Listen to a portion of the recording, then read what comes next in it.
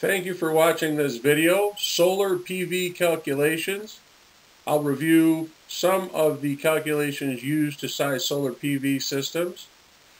You also can take a look at how to size a solar PV system for your home. I'm setting up these videos in a very simple fashion. We're not getting real in depth here with all the whys. We're just doing some calculations, some simple ones, so that you can get a real good idea on how to size a solar system. In this example, we're going to take a look at series and parallel circuits in particular. So here's some terms you're going to want to brush up on. At the end of this video, I'll give you a few references that I think will be very helpful to you, not only for solar PV, but there's a couple of books just great for electrical theory stuff, if you like to putz around with that, as they say. So at any rate, so power equals watts. Watts is denoted by a capital W. Current equals amps. You'll see amps written one of two ways, usually on a manufacturer's label, like a television or a DVD player or what have you. You'll see it denoted as an A. In electrical theory, you'll usually see it denoted as an I when you're doing calculations. Resistance, which is an R, that's measured in ohms. Volts is just that, volts, with a capital V, or you'll also see it with an E in calculations. So the meat and potatoes are the ones you're going to use all the time. Are going to be power equals volts times amps, so we'll go P equals V times I. Amps equals power divided by volts. That equals I equals P over V. Volts equals power divided by amps, which equals V equals P divided by I. Now you're probably seeing some repetition there, how we're just moving the letters around. I'll leave that up to you, but we're just doing some basic algebra here. So if you start with your P equals V times I, just do some division and such and some multiplication. You can do all of these calculations. They're very easy. And last but not least, resistance equals volts divided by amps, which equals R equals V divided by I. I can show you something about that. It's called Vera later on. But that's basically, you can manipulate these letters in any way, shape, and form using basic algebra and come up with any of the answers that you need. So continuing with some basic electrical theory here, series circuits, the voltage increases and the current stays the same. And in parallel circuits, the voltage stays the same and the current increases. These are two very similar, two very similar things, two different circuits you're going to be running a lot in solar in particular. It's got to do with currents and sizing your string inverter and such if you're using a string inverter. But we're not going to get into that here, but you're going to want to brush up on that, series circuits and parallel circuits, because that's the most basic definition I can give you right there. So just to give you a real simplified example, if you had 3 batteries and they each only had 1 volt each, you'd be looking at 3 volts. Because in series circuits, the voltage adds up. But in a series circuit, the current stays the same. So those same 3 batteries, if they are 1 amp each, 1 amp plus 1 amp plus 1 amp, it only equals 1 amp in a series circuit regarding current. In a parallel circuit, 1 volt plus 1 volt plus 1 volt equals 1 volt. In a parallel circuit, 1 amp plus 1 amp plus 1 amp equals 3 amps. So as you can tell, the voltage increases and the current stays the same in a series circuit. In the parallel circuit, the voltage stays the same and the current increases. Here's a real fundamental drawing I did. Everything I do is fundamental. You'll see I use that term a lot, but I just like to keep it simple. This illustrates that in a series circuit, the voltage increases, but the current stays the same. I've gone ahead and wired up those 3 batteries up top. They could be 3 solar panels, I guess, we could pretend. That's a very common configuration. And also down at the bottom here. In a parallel circuit, the voltage stays the same and the current increases.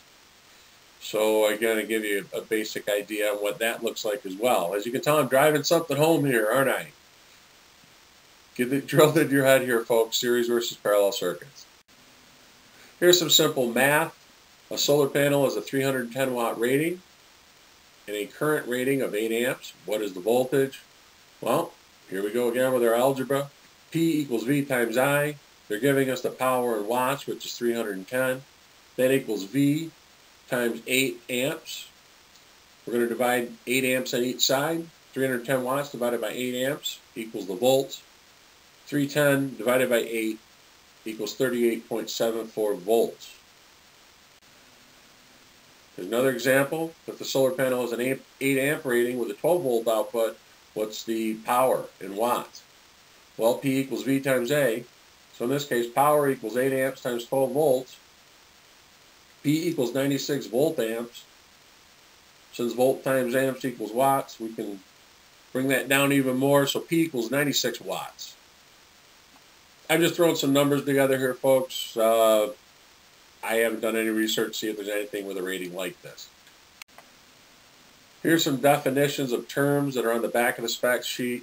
We're going to take a look at a spec sheet for, I believe it's an Axitec 310 watt solar panel, which is denoted down. It's the very last column. You'll see 310 WP, and then you'll see a box in red and a box in black.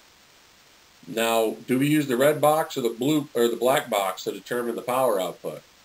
Well, we won't get into the whys once again, but in this case, we want to work with the nominal voltage and the current.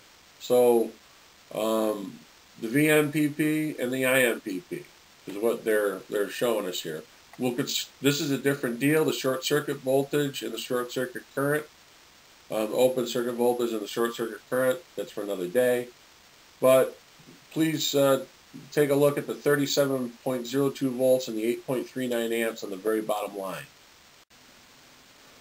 So if voltage maximum power point equals VMPP and the current maximum power point equals IMPP, the current short circuit equals ISC and the voltage open circuit equals VOC. The solar panel provides the voltage and the sun provides the current. In this case, we're going to focus on the red box once again and do the math to prove the numbers are correct. P equals V times I, so PMPP equals VMPP times IMPP.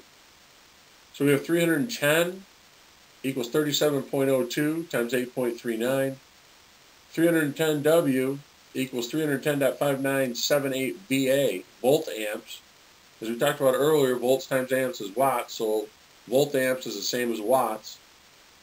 So wow, it checks. It's like magic. It's about 310 watts on each side, so it checks. Now let's put everything together in a simple example. We want to install 6 solar panels, aka PV modules, in series on a home. We look on the spec sheet and see that the ratings are 310 watts, 37.02 volts, and 8.39 amps. What's the power output if it's wired in series? The previous one was series, this one's for parallel. We're going to use the same figures, excuse me, but we're going to go ahead and wire the solar panels in parallel. So we're going to take 37.02, multiply that times the output of 8.39 amps times 6 solar panels. So remember, in a series circuit or a parallel circuit, the voltage stays the same, the current increases. I'm driving that home again. So we're looking at 50.34 amps total for the 6 solar panels times 37.02 volts. We're back there again. 1.86 kW, 1.86 kilowatts. That's the same as the series circuit. Yes, it is. This was just a very simple exercise to show you how the current and voltage change in a series versus a parallel circuit. Later on, we'll get into a video on truly system sizing using a string inverter and why we need to wire things in parallel or series or parallel and series.